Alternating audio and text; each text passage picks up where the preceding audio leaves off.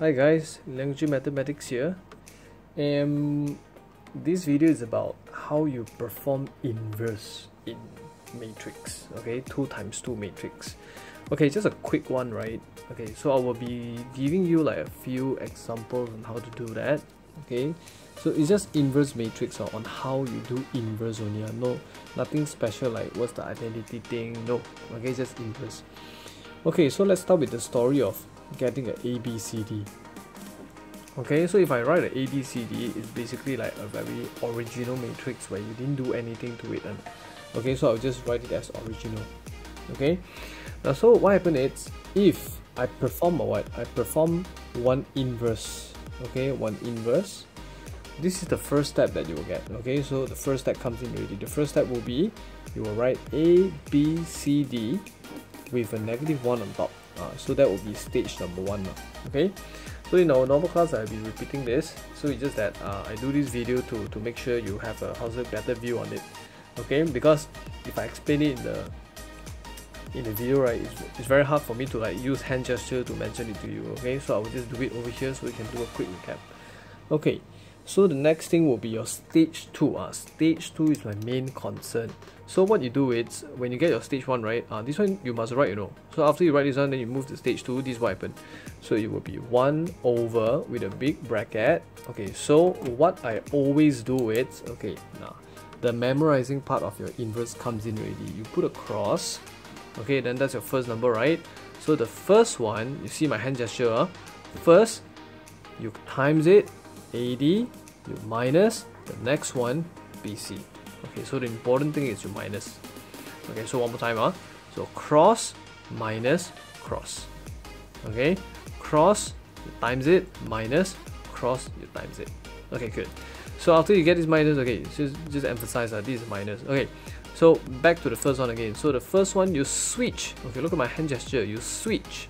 So DA, so you switch. The next one, do you switch? No, you don't switch. So what you do? You insert negative, so you put like -C and -B. So that's how you do the inverse. Okay, now so after you perform this inverse, then now it comes to stage 3, where I don't really recommend when you perform your simultaneous equation. Okay, so stage 3 comes in already. So what you do is, you will have a final 2 times 2 matrix. Okay, of course you don't write this in your exam. Okay, so your final 2 times 2 matrix, you will get plenty of, okay, so you will take this fraction outside, you will multiply every single elements, then you will get plenty of fraction, which is very troublesome. Okay, so you seldom come into like stage number 3, and most of the time you will stop over here. So that's why your stage 2 is the most important stage. Okay, so what I do is, I will just take this away, I just turn around. Okay, so you can just repeatedly use it. So I use it over here. So you can repeatedly use it Okay, so you can just move back to the same video in front, then just repeat your inverse steps one more time. Okay, now so what I do now is, I will be giving you some examples on numbers, so you can have a better view on it.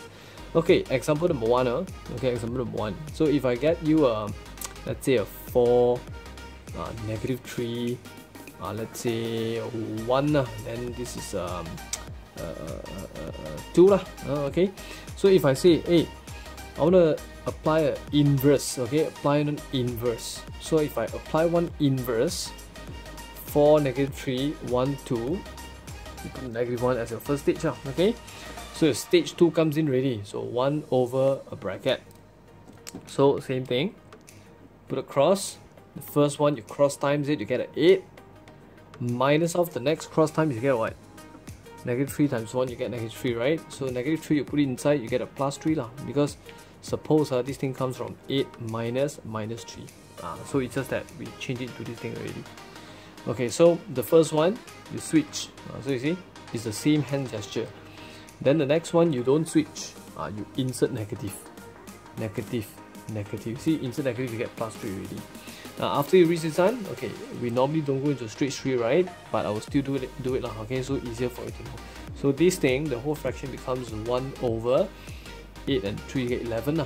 So this is what you get. 2 over 11, 3 over 11. You see, it's so troublesome when you come into like fraction.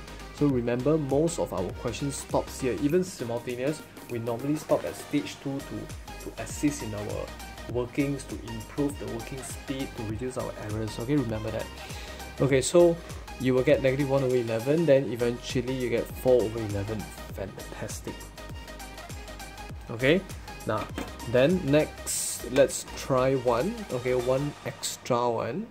Okay, which is example number 2. Let me get you a 4, 3, let's say I just simply get like 2 and 6 lah, huh? Okay, so just try it out. Okay, now, so if I say I want to perform inverse, okay, to this question over here, so what will happen? Okay, stage number 1 comes in already. So what you do is you put like 4, 2, 6, 3 with a negative 1, okay, where it shows inverse. Then after that, what you do is stage number 2, okay, 1 over cross. Then after that, cross 12 minus 12, right? Okay, then after that, switch, you see, switch the hand gesture, switch. Okay, so next you don't switch, you put negative. Okay, so what you notice is, now the important thing comes in already. The important thing is, this is the part where it's the weird one, because 1 over 0, it's maths error. So maths error means you cannot continue, so it means no inverse matrix. Okay, so if let's say this case happens, right, I want you to remember this thing. It means AD minus BC equals to 0. So what do I mean by that? Because when you get no inverse matrix is where this part is a 0. Okay, because if let's say this is a 0, 1 over 0, you get nothing, right? You get like, not to say nothing, but maths error. So you see, come back to this thing. You see, 12 minus 2, you get a 0, right? So that's the part where you get no inverse matrix, AD minus BC. Okay, cool. So it's a quick recap on your inverse hand gesture, on how you memorize them. So that's the one I'll show you.